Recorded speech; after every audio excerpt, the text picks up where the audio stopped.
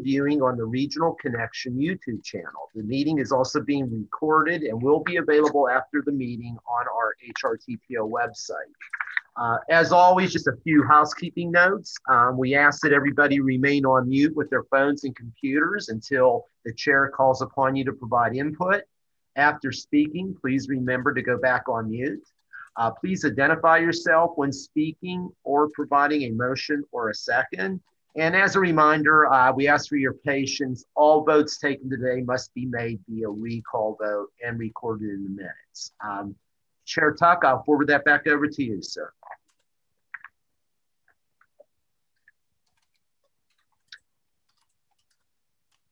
Thank you.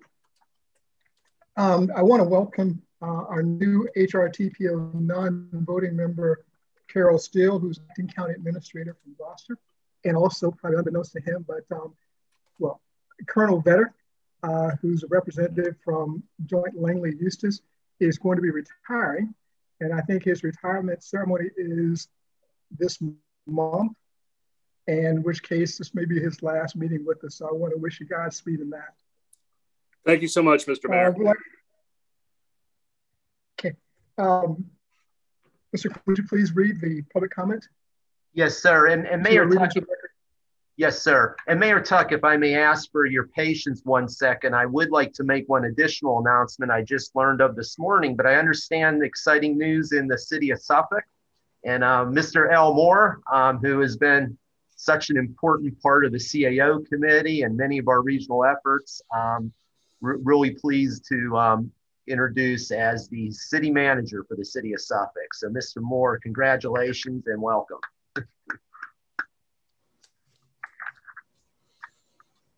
Thank you for your patience, Mayor Tuck. I'll read, we have one public comment. The comment is submitted by Mr. Mark Gaduldig-Yatrovsky. The comment is addressed to the chair, the honorable commissioners and TPO members, and regional neighbors. Although many of us would like to believe that we are nearing the end of the COVID-19 emergency, the like of which we may not see again for another century, I would not want to bet my family nest egg on either of these suppositions. Rather, I think we should be maintaining a running inventory of effective coping strategies so that when we return to a reasonable approximation of what passed for normalcy in the anti-COVID era, we should codify what we've learned and keep the documentation on a readily accessible portion of our emergency preparedness shelf. In that context, Mr. Gaduldig-Yatrovsky writes, he urges us to modify our current virtual meeting procedures in two respects. One, by providing a real-time technological means to address the board during the public comment portion of each meeting. And two, creating an electronic sign-in sheet by which those viewing the board meetings contemporaneously with the proceedings could register their presence. These two modifications would bring the virtual and in-person procedures into closer alignment for the remainder of the current emergency, but would also lay a foundation for off-site public and ideally board member participation post-pandemic. He recognizes that changes to the Virginia Freedom of Information Act provisions would be necessary for board members routinely to participate remotely. However, he believes that multiple benefits would accrue to those members, not the least of which is increased personal productivity, reduced travel time. Again, by submitted by Mr. Mark Gaduldig-Yatrovsky, a resident from the city of Portsmouth. Chair Tuck, those are our only public comments. I'll send it back over to you, sir. Thank you. I guess it's Mr. Mahaley. Would you please check and see if we now have a quorum? We do, sir. Okay, well, like that, we'd like to go to item number 2, which is approval of the agenda. I'd like to entertain a motion in a second to approve the agenda as presented. So moved. Price, second. Any questions or discussion? Ms. Arledge, would you please do the roll call? Chesapeake, Mayor West. Aye. Franklin, Mayor Rabel. Aye. Gloucester, Supervisor Bazzani. Hampton, Mayor Tuck. Present. Isle of Wight, Supervisor McCarty. Aye. James City, Supervisor Eisenhower. Aye. Newport News, Mayor Price. Oh, I just want. Aye. Norfolk, Vice Mayor Thomas. Aye. Pocosin, Mayor Helsel. It's not the computer. Okay. Portsmouth, Mayor Glover. Aye. So Southampton, Supervisor Gillette. your slide. Okay, so I could talk now. Suffolk, Mayor Duman. Virginia Beach, Mayor Dyer.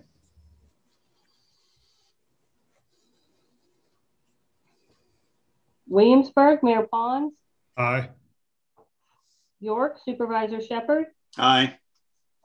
HRT, Mr. Harrell. Aye. WADA, Mr. Trogdon. Aye. VDOT, Mr. Hall. Aye. GRPT, Ms. DeBrule. Aye. Virginia Port Authority, Ms. Vick. Aye. General Assembly, Senator Locke. Aye. Senator Sproul. Aye. Delegate Heretic. Delegate Ward. Ms. Aldridge, can you hear me? Gordon Helsel. Yes, sir, I can. I'm an aye. I apologize. A little Thank you. difficulty with this computer. Thank you, sir. Thank you. Ms. Arledge, did we have an aye from Suffolk? I know that Mr. Bennett was on. I didn't hear from Suffolk. That would put us over the top. I believe Mayor Duman is on the line now. Mayor Duman.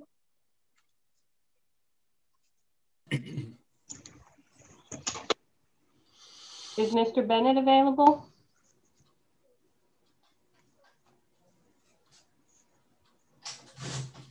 Mr. Chairman, I also saw Delegate G1 Ward. Bennett, aye for Suffolk. Thank you, sir. And my president should have been an aye. Sorry. Okay. Yeah, the motion is approved. Thank you, Mr. Mahaley. Thank you.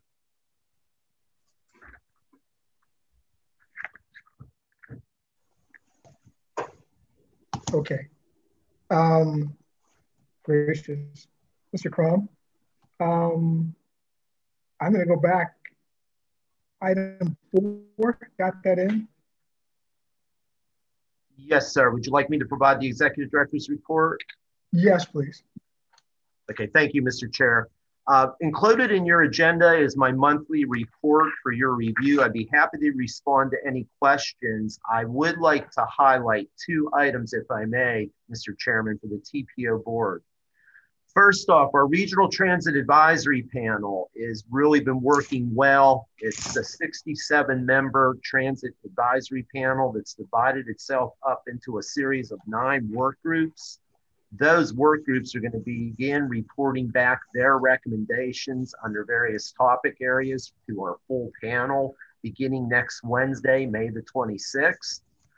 We anticipate the need for a couple more meetings in June, and then those ideas will eventually make their way back to through HRT and WADA and Suffolk Transit. And then as Mr. Harrell, Mr. Trogdon, and others consider those with the most potential opportunities to discuss some of those ideas here at the HRTPO board. So for our General Assembly members who passed legislation directing us to work with our transit partners and these community members, just wanted to report that process, and Mr. Harrell, I see you on, Mr. Harrell and I talk all the time about this, but William, if you wouldn't mind saying a comment or two, I think it's going incredibly well. We're really excited about the great passion and support for transit coming out of this panel. I'll just say thank you, Bob, and I appreciate your coordination of these various committees. Needless to say, they are keeping us busy, from discussing bus stop amenities to even discussions around transit-oriented development. The listing of the various groups is in your package, and we're looking forward to the recommendations that will be coming forward. And certainly as we look forward to working with our board and improving our strategic plans, many of the recommendations that will come from this group will certainly inform future updates of the strategic plan. So I'm glad to be a part of this, and thank you, Bob, for your coordination. Yeah, thank you, William. Zach Trogdon from WADA has been very engaged as well. Zach, I didn't know if you had any comments to add to anything William said.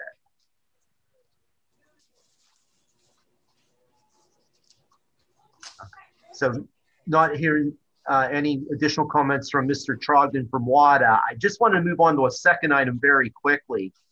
The federal government has announced a funding opportunity through a program for transportation called Rebuilding America Infrastructure with Sustainability and Equity.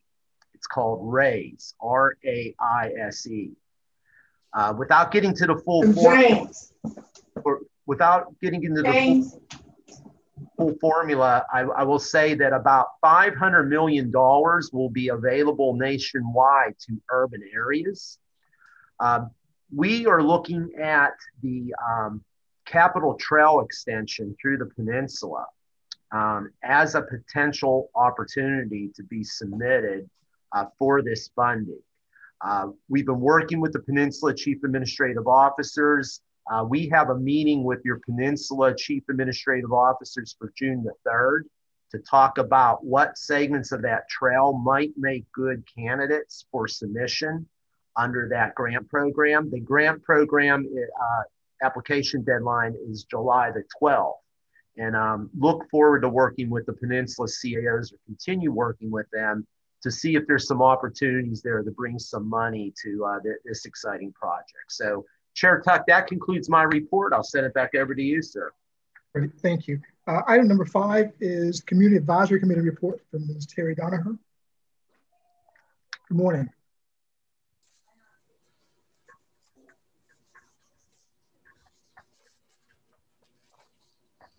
You're on mute. Okay, I'm sorry, I had trouble unmuting because it's very hard to control myself when it comes to talking. The Community Advisory Committee hasn't actually met since my last report to you, but I did want to mention an ongoing activity, and that is a survey that the staff sent out to our members a couple of times, trying to get some input, asking for input on our bylaws and our goals. And the response has covered a pretty wide range of interests and issues, but one of the goals was, again, and I've mentioned this before, bringing community issues that we discuss to the board for consideration. So I am, an example of that would be the topic I brought up before, and which Mr. Guduldik-Dutrovsky, and I think I said that right after knowing him for about 20 years, just addressed in a public comment that was read by Bob Krupp. And it is the idea of making a formal request to the Commonwealth for continued electronic access to meetings after the emergency order is lifted. People really do feel strongly about that because we feel that it increases participation from more distant locations, which is a problem sometimes for us. Having to drive an hour and a half as a volunteer, especially to attend a meeting, is a lot to ask people. And we did lose some members because of that. We lost an excellent member who was coming from Newport News, and she doesn't drive. So she depended upon public transit, which was not in the same status it is now with extra funding and things and changes, big changes being made. So it took her something like 3 to 4 hours to get to a meeting.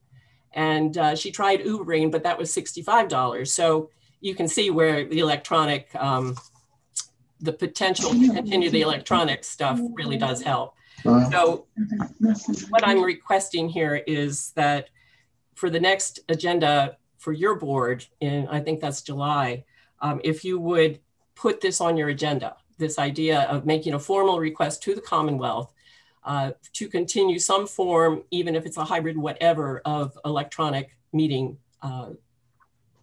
It just would be really, really helpful. Since a permanent change to how meetings are done and changes to FOIA, would affect our bylaws, we are putting that off. I've talked about that too. We're putting off messing around with our bylaws. We're taking the lazy way out until the Commonwealth comes up with a plan, and at which point we will go back to our bylaws again and readdress them. And that's pretty much it. Thank you very much. Well, thank you. And my question is, we have members of the General Assembly here. Is that something that the governor would have to do, or is it something that the General Assembly would have to pass with respect to the continuation of hybrid meetings?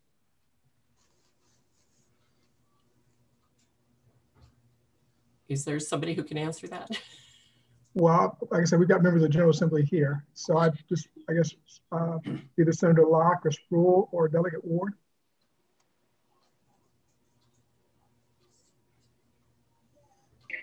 Mr. Chairman? Yes. I know that organizations cannot have private meetings. Meetings would have to be open to the public. Yeah, that wasn't, we're not asking for private meetings. We're just asking that people be allowed to participate electronically as well as in person. And that would be open to the public, just as these meetings are. And electronic meetings would also have to be open to the public.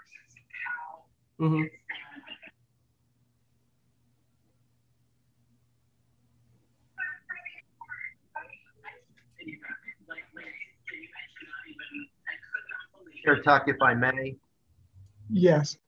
If I could add to the conversation and say, the current provision that allows public bodies within the Commonwealth of Virginia to meet virtually and electronically was approved by the General Assembly in late April of 2020.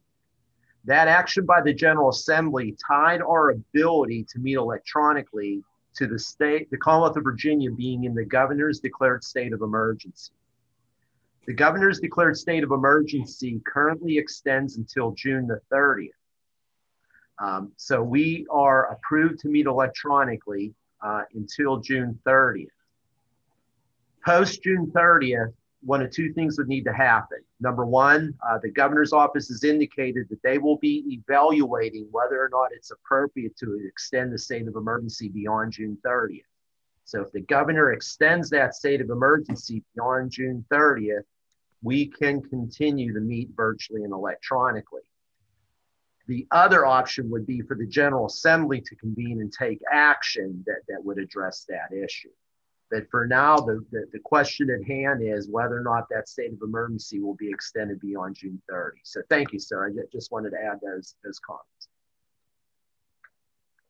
We're fine. Either discussions or question on that one, because I fully understand what Ms. Danaher wants, and I understand the letter that we received. And it is a challenge. And in fact, I think even as regional bodies, we are now having to maybe assess whether we do everything in person or we allow some individuals to participate remotely. And if that ends June 30th and our next meeting is in July, then we will have some challenges ahead for us, because I think, we've cited that individuals driving from Gloucester or from other locations really spend more time probably in travel than they do in the actual meeting. But anyway, that's something for us to consider and to pursue. Having heard that, we'll go to item number 6, which is the FY 2022 HRTPO budget. Mr. Crum? Yes, thank you, Chair Tuck. HRTPO board members, I'm going to go ahead and share screen. And I'm hopeful, Chair Tuck, that successfully came up on the screen there. It did. Can I get a thumbs up? Thank you, sir. Yeah. So it's my pleasure to be before you today to present an item that we're requesting action on today. That is approval of our budget for fiscal year 2022 for not only the Hampton Roads Planning District Commission, which is the fiscal agent for the Transportation Planning Organization, but also the HRTPO. Just a quick reminder that we here as a regional organization, we operate on a fiscal year budget. The budget I'm presenting to you begins on July 1 and would conclude on June 30 of 2022. The budget I'm going to discuss with you today comes to you from your Personnel and Budget Committee, who held comprehensive meetings discussing the budget on April 5th and April 19th. And what I'd like to do is share with you that leadership that worked with me and is bringing this budget forward for your consideration today. The joint HRPDC, HRTPO Personnel and Budget Committee is led by your two chairs, Chair Mayor Donnie Tuck, the HRTPO chair, Angia McClellan, council member from Norfolk, the HRPDC chair. Also on the Personnel and Budget Committee is Mr. David Jenkins, council member from Newport News, who serves as the HRPDC vice chair. Mayor Rick West from Chesapeake, who serves as our TPO vice chair. As representing our largest jurisdiction is Mr. Lewis Jones, council member from Virginia Beach. The HRPDC treasurer sits on our Personnel and Budget Committee. That's currently Olive White, Chief Administrative Officer Randy Keaton. And then we have a Peninsula CAO who is currently Mr. Randy Wheeler from the city of Pocosin, and a Southside Chief Administrative Officer currently is the city manager from Chesapeake, Mr. Chris Price. So as we walked into this year's budget, I wanted to review with you a series of budget considerations that our Personnel and Budget Committee considered. And the first is that, not unlike all of you as local governments, our regional organization at the PDC and TPO had unbudgeted expenses this year that were related to responding to the COVID pandemic. I've enumerated those expenses here. They total over $42,000. But the key thing I want to stress is, unlike local governments that receive relief money directly from the federal government, and unlike private businesses, our PDC TPO received no federal COVID relief money to help us offset these expenses. And so, you know, with a budget of our size, almost $43,000 was pretty significant to us. We also have a number of other expenses that we need to address. Our websites are currently, we believe, outdated and need a comprehensive update and redesign. Mayor Tuck, you just led a great conversation about virtual meetings, and we think eventually we're going to see a return to in-person meetings, but we also expect some people, just as you said, Chair Tuck, will prefer a virtual option, even though these will still be public meetings, as was discussed in the last conversation. Virtual meetings where some people are in our boardroom and some people are virtual might be something that we might have interest in. But to do that, our regional boardroom is going to need some investments to support hybrid meetings efficiently.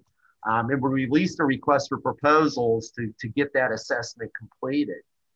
We have a data agency telephone system that needs to be updated. We own our building here. The regional building is owned by you all as the 17 partner localities. Just like your buildings, our buildings have needs. We have about $250,000 in repair and maintenance needs. Everything from repairing our parking lot to fixing leaking skylights and doing hot water heaters that we really need to be taking a look at here at the regional building. Our finance department staff, led by our CFO, Sheila Wilson, is currently a mighty staff of 3, but that staff of 3, we're really proud of the great financial support and oversight they provide, not only for the PDC programs and the TPO, but for the Hampton Roads Transportation Accountability Commission, for the Hampton Roads Military and Federal Facilities Alliance, for our new broadband authority. We're really reaching a point where we need an additional finance department staff person to be able to manage our financial responsibilities here. And then finally, not unlike all you, salary adjustments we think are critical for our staff. Not only do we want to remain competitive, but we have not done a market adjustment here in some time, a market analysis, and that's resulted in some salary compression issues, particularly for certain planner and engineering positions. So we really think we need to do some salary adjustments to address compression and equity issues. In an item that's been a challenge for us, one of the sources of funding comes from locality per capita assessments. Those locality per capita assessments were reduced by our boards from 82 cents per capita to 80 cents per capita in 2013, but remains at 80 cents in 2021. As a result, we've only seen an annual increase of revenue from that source of $21,000 since 2012. And that's created some challenges for us. This shows our member dues related to state allocation. As you can see, we were at a higher per capita rate in 2006 than we are today. So let's talk about the budget that your Personnel and Budget Committee is recommending to you. Included in your agenda were all of these documents. We have a lot of figures, a lot of data, a lot of information on fund balance, et cetera, revenues, expenditures, was all included in your agenda package. So in the spirit of time, I'm going to go through high level what the proposed budget would offer. So the budget recommended and is presented to you for consideration today does the following. Number one, it increases the member per capita dues rate from 80 cents per capita to 85 cents per capita. That would generate another $84,000 a year for revenue divided among 17 local governments on a per capita basis. Secondly, the budget we're presenting provides for a 3% salary increase for our staff effective July 1 of 2021. In addition, the Personnel and Budget Committee recommends that, and this budget includes an additional 1% of total salary that we could begin using mid-year on January 1 of 2022 to address salary compression and equity issues. And these would be for non-management positions. They would not be for the executive director or deputy executive director positions, but it would give us about $42,000 to strategically adjust base salaries in areas where we're seeing these challenges. The budget before you provides for an additional finance department position and also provides for some significant computer replacement and technology investments. In fact, 15 new computers would be provided in this budget for this year. Hey, Neil, so the bump to 5 so cents. Everybody could please stay on mute, please, until the chair calls on you. Appreciate it. Thank you all. Okay, so what is not included? The Personnel and Budget Committee at this point directed me to remove our plans to upgrade our websites and to explore cost-effective approaches to do that. So there were some great ideas presented there that we'll be exploring over the next 12 months. And then finally, rather than requesting that localities reimburse us for our COVID-related costs, the Personnel and Budget Committee noted that the building costs, the investment costs, et cetera, are all reoccurring costs, and that a more sustainable strategy would be to increase the per capita assessment from 80 to 85 cents and not give us a direct reimbursement for those COVID-related costs. So Mayor Tuck and board members, that's a summary of that budget. The action that we are requesting today would be that the HRTPO board take action to approve the proposed FY22 budget as recommended by your PDC and TPO Personnel and Budget Committee. Chair Tuck, that concludes my comments. I'll send it back over to you, sir. Thank you, Mr. Crum. I'd like to entertain a motion in a second to approve the budget as presented. And when you do your motion in a second, please give your name. This is William Harrell, HRT. I move for approval. Mayor Price, second. Okay, questions or discussion? Mrs. Arledge, will you call the roll, please? Chesapeake, Mayor West. Aye. Franklin, Mayor Rabel. Aye. Gloucester, Supervisor Bazzani. Hampton, Mayor Tuck. Aye. Isle of Wight, Supervisor McCarty. Aye. James City, Supervisor Eisenhower. Aye. Newport News, Mayor Price. Aye. Norfolk, Vice Mayor Thomas. Aye. Pocosin, Mayor Helsel. Aye. Portsmouth, Mayor Glover. Aye. Southampton, Supervisor Gillette. Suffolk, Mayor Duman. Mr. Bennett, Aye.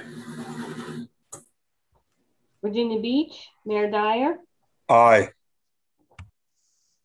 Williamsburg, Mayor Pons, Aye. York, Supervisor Shepherd, Aye. HRT, Mr. Harrell, Aye. WADA, Mr. Trogdon, Aye. VDOT, Mr. Hall, Aye. DRPT, Ms. DeBrule, Aye. Virginia Port Authority, Ms. Vick, Aye. General Assembly members, Senator Locke, Aye. Senator Spruill, Aye. Delegate Heretic, Delegate Ward. Aye.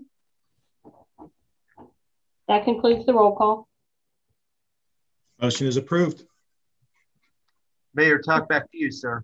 Thank you. Now, Mr. Crum, item number 7.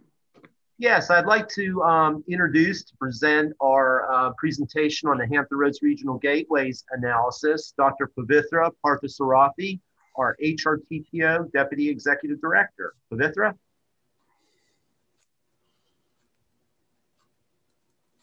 Thank you, Mr. Crum. Let me a minute to share screen.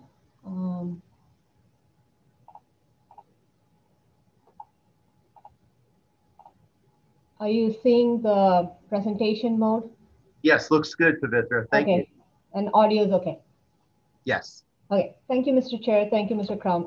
So today we wanted to talk to you about the Hampton Roads Gateway study. This is a study that we've included in our FY 2022 work program. So if you look at your consent agenda, you'd see an item called FY 2022 UPWP. That is the Unified Planning Work Program, which lays out our tasks, our responsibilities, and also all the work that we are planning over the next fiscal year. So as we just heard in the previous presentation, starts on July 1 of 2021 and goes through June 30th of 2022. So we thought it'd be good because the study is just getting started. We will be starting on this come July 1, that we could have a overview of what we are thinking, and maybe if you could give us some feedback on things we should consider, what are some other additional items to look at, that would be very helpful. So this is more of a discussion. And so today we thought we'd present this specific item from the work program. So what are we talking about when we say gateways, right? So we have a lot of major, important, critical corridors in our region.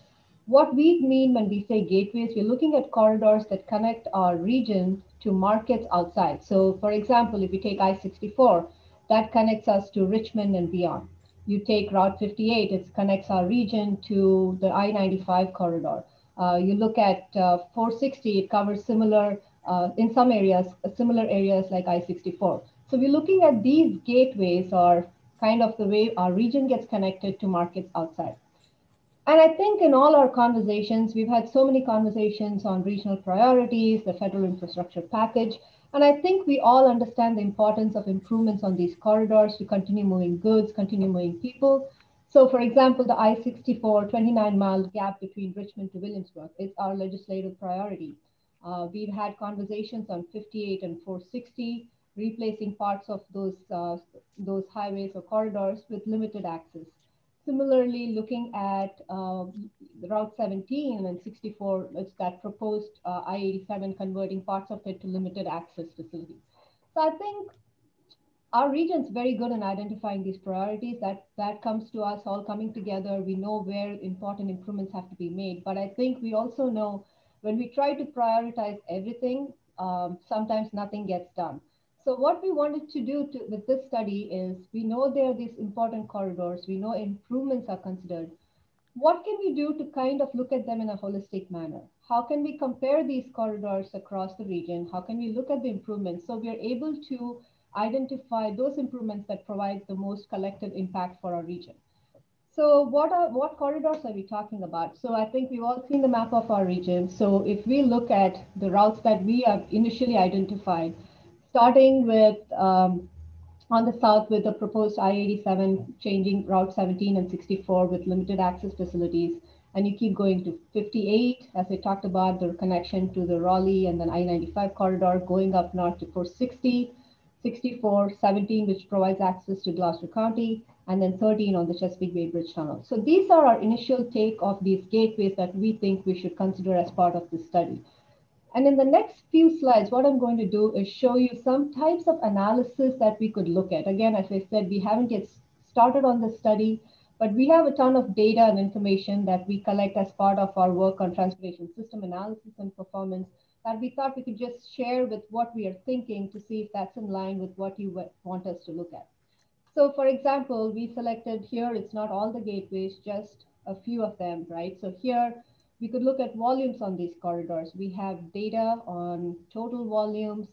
We can look at vehicular breakdown, say by passenger cars, by trucks, look at what are the trends in these volumes been, how have these volumes grown, are some corridors growing more than the others? Again, trying to understand the system usage on these corridors. Another way we could look at, considering the important asset that we have in our region with the Port of Virginia and the continued growth of the port and our need to support the port, so we could look at port-related trucks. So for example, this is some information that we have from a prior study where we look at trucks that leave our distribution centers. So these are port-related trucks and leave our region from the distribution centers. So again, if you look at it right away, you can see 64 takes the lion's share of trucks on these corridors. But one thing that our data is telling us in the last few years, there's been a shift in more trucks on 460 and 16.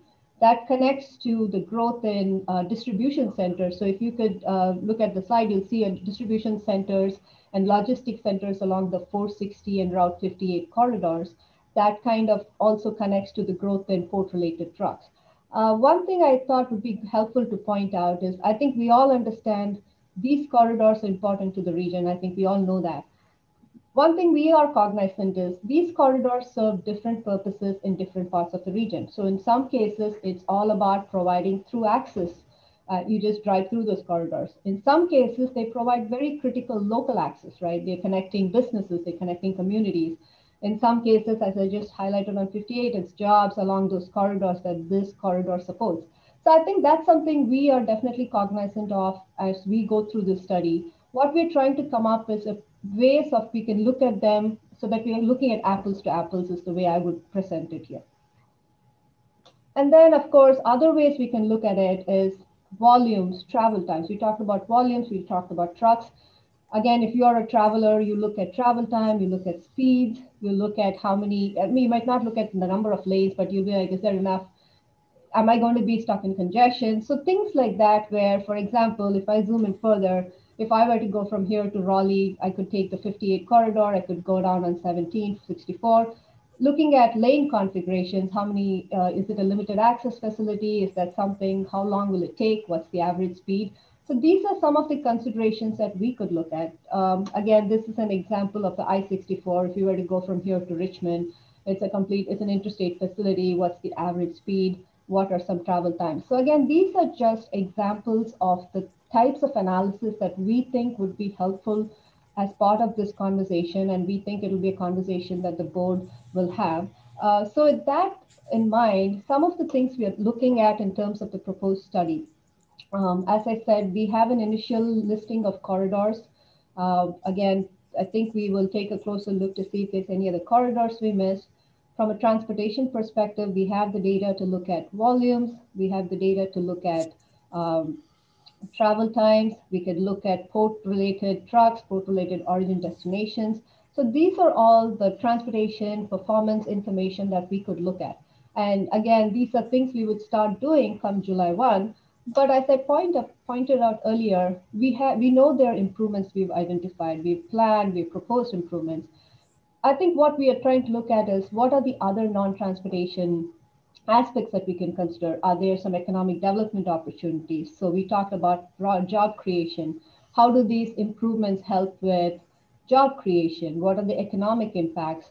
How do they continue to help the port as an economic driver in our region? And overall, how would these improvements help the region's quality of life?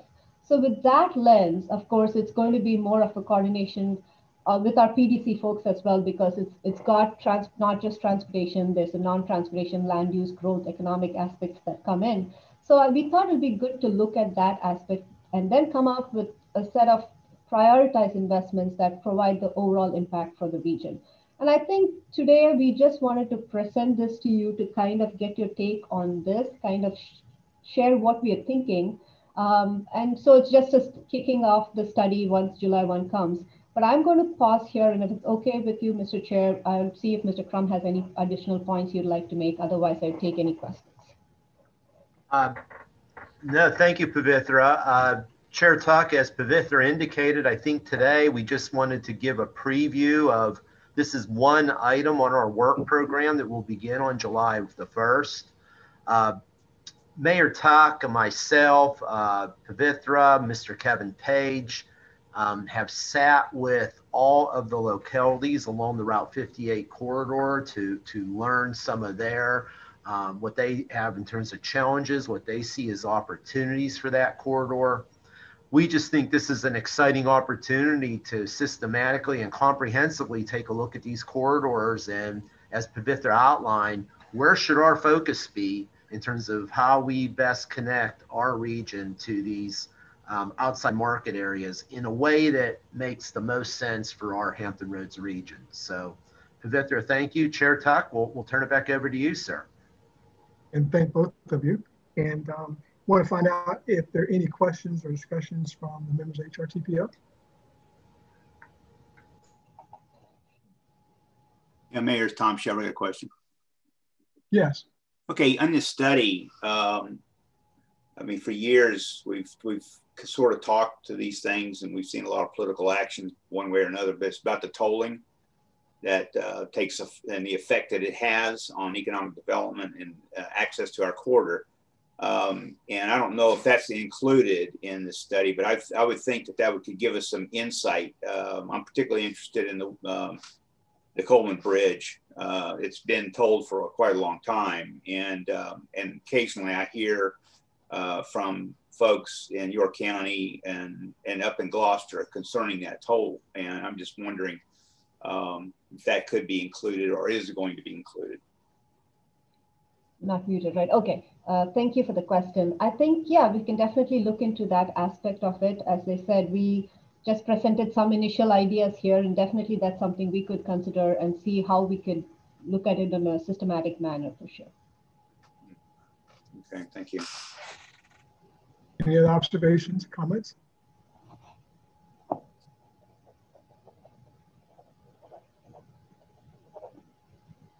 Oh, thank you. And I just recognize, again, our region has some challenges. And certainly one of the things that concerned me was the 58 corridor that with COVID, I found myself traveling it less, primarily because of the absence of rest stops.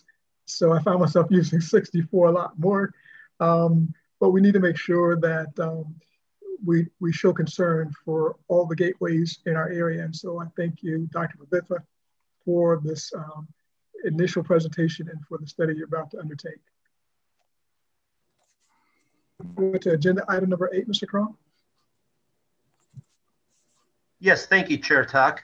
Agenda number item number 8 is an update on our 2045 long-range transportation plan. Our principal in charge of that effort is Ms. Dale Stith, who has been keeping you apprised of this process over the last year. Dale, I'll turn it over to you. Thank you, Mr. Crum. Thank you, Chair Tuck. Share my screen here. All right, so today I'll be providing a brief update on our 2045 long-range transportation plan. So this timeline shows that we are at the end of our 5-year planning process to update and hopefully adopt soon, either next month or July, our 2045 long-range transportation plan. So as a reminder, back at the end of March, we held a special HRTPO board meeting in which this board approved our fiscally constrained list of projects for the 2045 LRTP, which was a major milestone. This board also approved the associated reports, which are our funding plan and our project information guide that highlights each of the fiscally constrained projects that are included in the plan. And this board also approved our conformity list of regionally significant projects for both the 2045 LRTP and our current 2021-2024 Transportation Improvement Program. So just quick highlights of what's in our 2045 LRTP. In our plan, we have set aside as a region $17 billion for maintenance and system preservation. And then this board has identified on that fiscally constrained list of projects, $13.7 billion in additional capacity multimodal investments. Again, these are multimodal investments that fiscally constrain various road projects across the region, bridges, tunnels, transit projects, active transportation, and intermodal projects to improve freight. So we are documenting our long-range transportation plan through a series of reports. 7 have already been approved by this board. TPO staff is finishing up the final 3 reports, which will be presented to TTAC and then go for public review here in the next couple of weeks. And then all of these reports are contained on our 2045 Long-Range Transportation Plan website. In terms of our regional conformity assessment, this is something that has to be done in our area because we are deemed a maintenance orphan area when it comes to air quality conformity. Again, this board approved our regionally significant conformity project list back in March. The assessment was sent to our federal partners in early April. And actually, yesterday afternoon, we did receive the joint FHWA FTA finding of conformity. So that is a major, major milestone for the 2045 LRTP. And we certainly want to thank our federal partners for turning around this finding of conformity approval very quickly. They did it in just over 30 days. So it brings us to a discussion point. I wanted to highlight that our current long-range transportation plan is for the horizon year of 2040, and that expires on July 21st of this year. So not too far off. Until we adopt our 2045 LRTP, we cannot consider any LRTP or TIP amendments that are not clearly conformity exempt. The next regularly scheduled board meeting is July 15th, so only a few days before our 2040 LRTP expires. So we brought this up to our TPO chair and vice chair at the TPO pre-briefing call earlier this week of a possibility of holding a special June TPO board meeting specifically to adopt the 2045 LRTP so that we're not waiting to just days before the 2040 LRTP expires. So at that point, our TPO chair and vice chair wanted us to bring this item up for the board to discuss the possibility of having a special June board meeting, again, specifically to adopt the 2045 LRTP. And that concludes my formal presentation. So I'd be happy to answer any questions or if you wanted to go straight into the discussion. Well, I want to thank you for your presentation and to put this before the board. One of our concerns is that, as she stated, that the LRTP expires July 21st. Our next meeting is July 15th. And there's a real concern we may not have a quorum. And so rather than put that much pressure on ourselves, we thought about having a special meeting in June. And so wanted to find out again now just how the members feel about this special meeting. The Mayor Tux, Tom Shepard. What happens if it expires? If the plan would expire, we would not be able to have any TIP amendments to the plan, nor any amendments to the plan. And any project's going to stop, or I mean, well, we received. So I'll use this consent agenda this month of the number of TIP amendments that we receive on a routine basis. I would say that there's so much happening, particularly with your HR TAC projects, that the ability to be able to be nimble and make TIP amendments to move money is needed to keep all of our projects going region-wide is a really important that we maintain that flexibility. And Dale, the other bigger thing is that not only would we not be able to do TIP and LRTP amendments, But if we're in an expired status, Dell, why don't I let you talk about any more repercussions that might have? My understanding is if our LRTP expires, some of the conversations that are going on in Congress now with the various infrastructure packages, those conversations would be jeopardized for our region. So in other words, as we look at some of the questions are going to be asking for that federal infrastructure package, is the project in your approved LRTP will be one of them. And Dale, thank you for bringing that up. So we want to be certain that we maintain that eligibility. Well, I just think that sounds like a foot stomper to me, that you need to have people show up at the meeting so we can vote.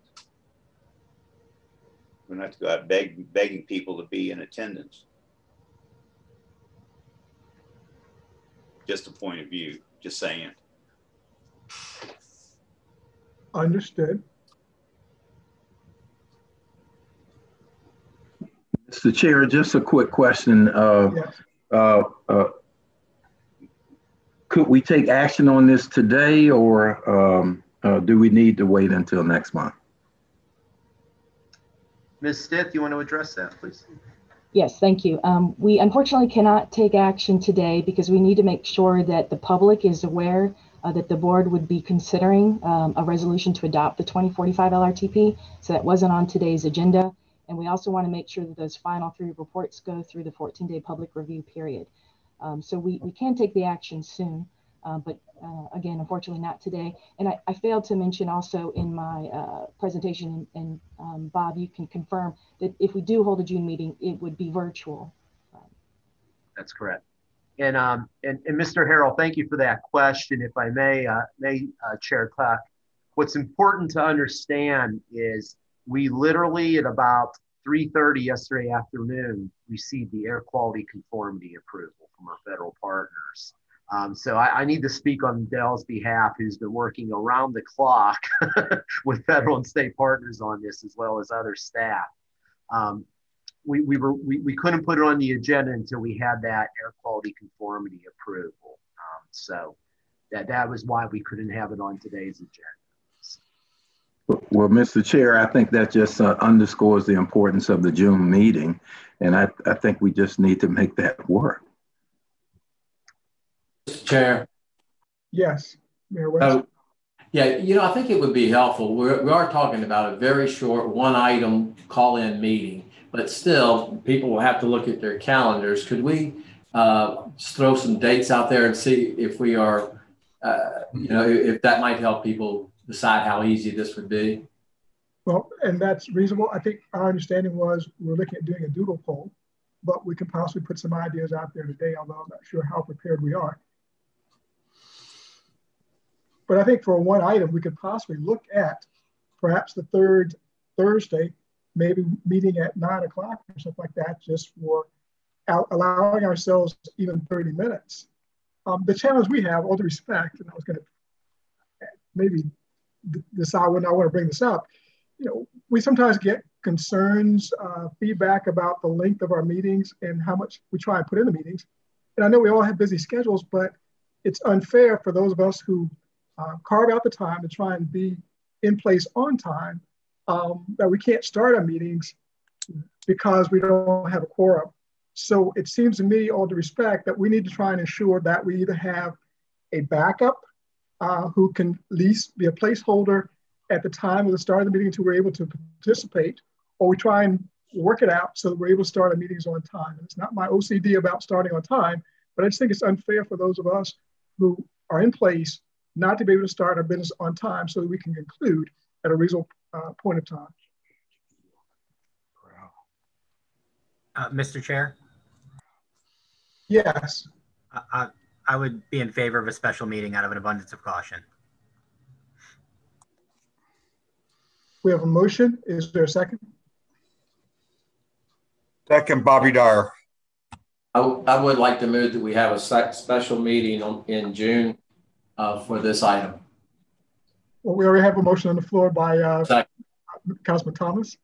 And so we've got a second by Mayor Dyer, but that's okay. So now, any more discussion? All right, call the roll, Ms. Arledge. Chesapeake, Mayor West. Aye. Franklin, Mayor Rabel. Aye. Gloucester, Supervisor Pisani. Hampton, Mayor Tuck. Aye. Isle of Wight, Supervisor McCarty. Aye. James City, Supervisor Eisenhower. Aye. Newport News, Mayor Price. Aye. Norfolk, Vice Mayor Thomas. Yes. Pocosin, Mayor Helsel. Aye. Portsmouth, Mayor Glover. Aye. Southampton, Supervisor Gillette. Suffolk, Vice Mayor Bennett. Aye. Virginia Beach, Mayor Dyer.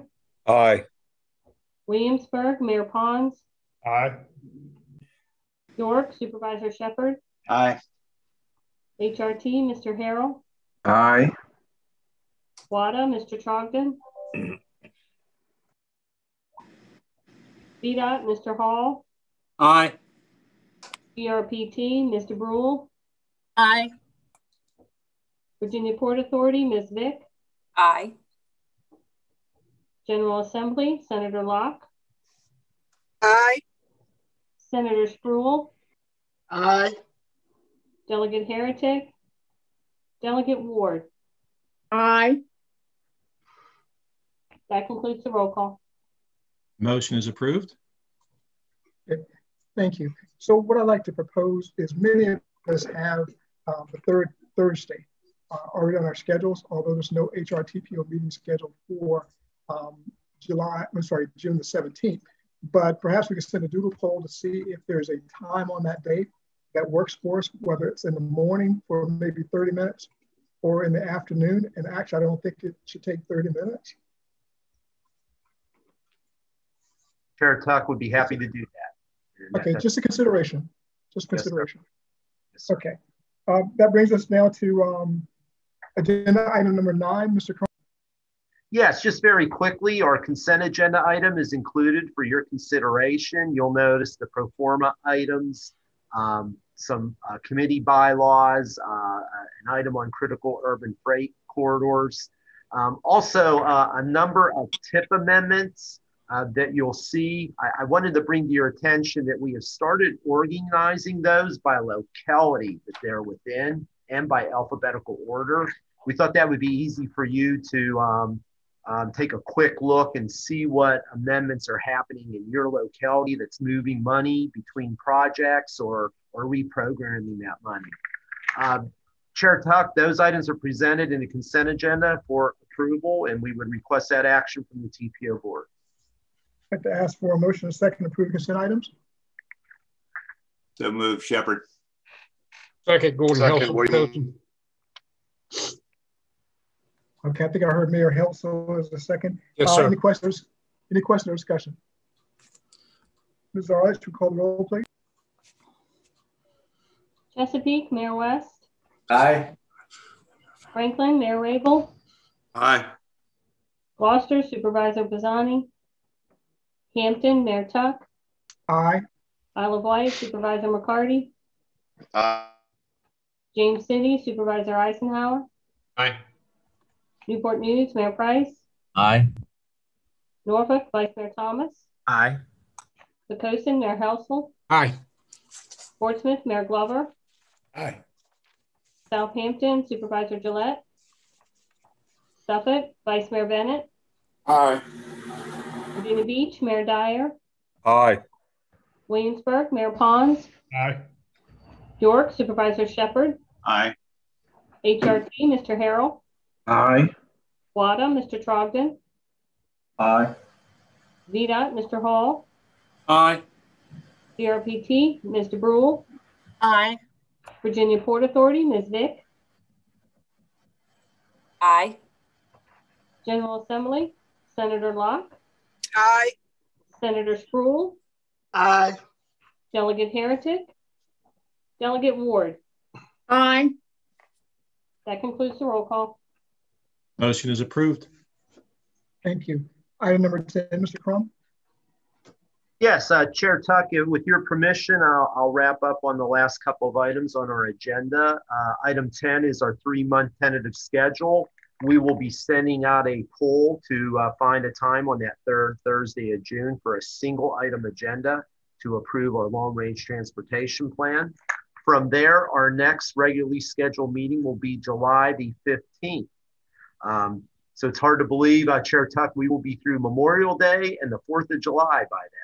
How time flies, sir. I also referenced that we have minutes from our TPO advisory committee meetings included for your review. Chair Tuck, we have no further business for the TPO board. I will send it back over to you, sir. And thank you. Now, item number 13 is old or new business. Any new business anyone wants to bring up? Well, hearing none, we are adjourned. Everyone have a great day. Okay, thank you. Hey, Gordon, it's Tom Shepard. Gordon, it's Tom Shepard. Can you give me a call? Sure. You got my number? I'll put it yes, on. I do. I've got it. I'll call you. Thanks. Okay, bye.